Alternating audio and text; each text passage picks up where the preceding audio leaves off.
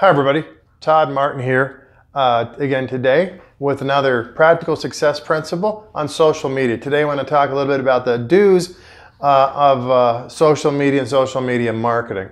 So first, this is kind of starting with the presupposition that you have a fan page on Facebook.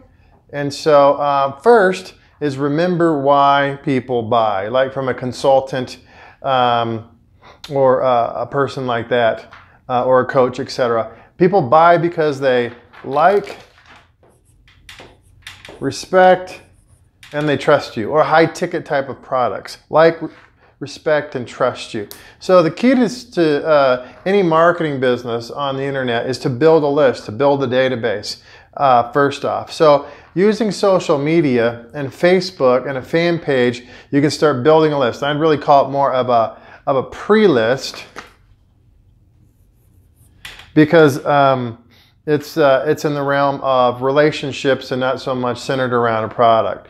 So think of it in terms of a pre-list. What you might want to do is start by sending out items of value to the people on your personal database to give them an opportunity to like your fan page and to follow you. And then once they get over to your fan page and start following you, then they're going to start seeing your posts on a regular basis. And then you're going to want to cultivate those relationships. So you're going to want to post regularly. If you post once every week or once a month or whatnot, then you just, in marketing,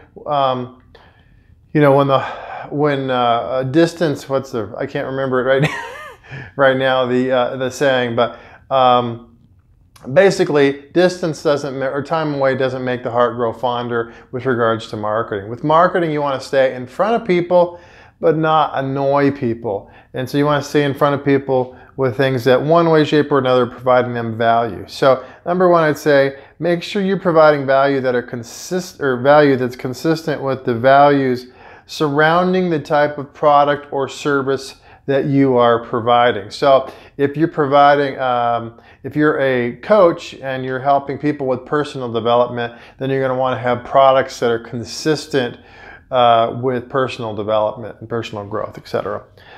Next is because what that ultimately ends up doing is when people see that consistency and see that you're providing them items of value that are surrounding the values of what you're promoting and you're giving that away, they begin to trust you. If every time that you send something out, it's a marketing ploy, then they second guess how genuine you are about really being in the business to help people. People like to do business with people that are there to help them get things they need. People don't like hanging out with people that are trying to sell them. So keep that in mind. You want to have posts that inspire, educate, entertain. People will buy from people that they like. So provide them information that makes them feel good, that makes them laugh, that gives them a valuable education to solve some of their problems. And so trust, like, and then the third is post things with professional value. So in the lines specifically, not just related to, but specifically the profession that you're in. Again, if you're coaching in business development, you're going to want to provide education, information, tools, resources that surround your professional focus. And when they see the type of professionalism, the ideas and things that you can bring out that they hadn't thought of, it elicits respect. So what you're doing is you're using that social media platform to constantly, on a regular basis, relate to people in such a way that provides them value, but not just any kind of value, the kind of value that elicits trust, that elicits them to like you, and elicits them to respect you. And then every so often, throw out an item of value that's of more value and give them an opportunity to come over and opt into your main database where you're able to provide more better items of value, bigger items of value, free master classes and things like that for those people, and begin to educate them, and so that they can start to see the value that you bring to the marketplace and to the table. And those that are interested and need that then will gravitate towards you and reach out to you.